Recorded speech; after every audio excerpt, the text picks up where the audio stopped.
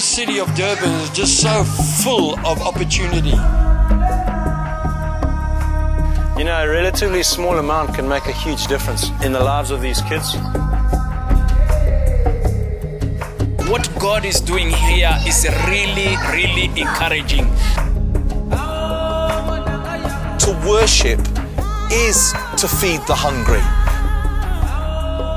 Come and serve Jesus Christ in Durban, helping churches do the gospel in practical ways, primarily by ministering to people with great need.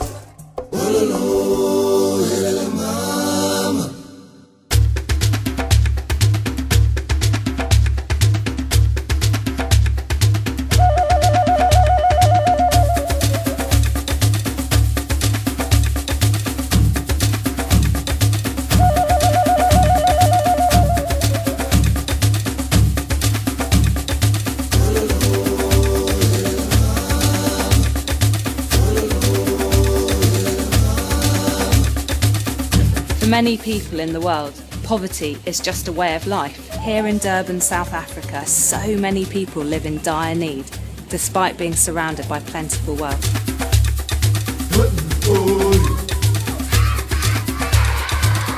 In 2000 and 2004, we hit the cities of Manchester and London, taking young people onto the streets to share the good news of Jesus in both word and action.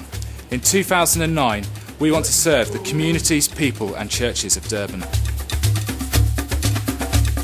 There is nothing more exciting than getting outside the walls of the church and touching people. I wish one Sunday you could come and be with us so that you can see how people are excited and waiting for them to come. So one more time we want to say you are most welcome. Standing alongside our friends in Durban, we are looking to see young people from the UK, South Africa and around the world working together, worshipping Jesus and seeing a city begin to change. And take my life, let it be everything of me. Here I am, use me for your glory.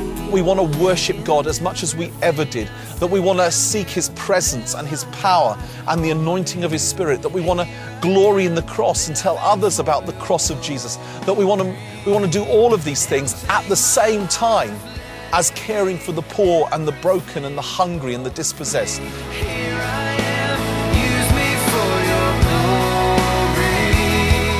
glory. Being a Christian means engaging the society in which God has placed us and not withdrawing from it.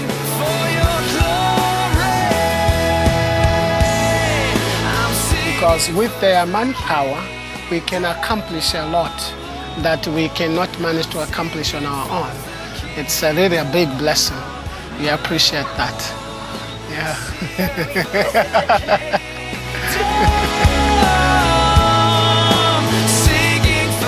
Here's the thing, once Africa gets into your soul, it's all over, man.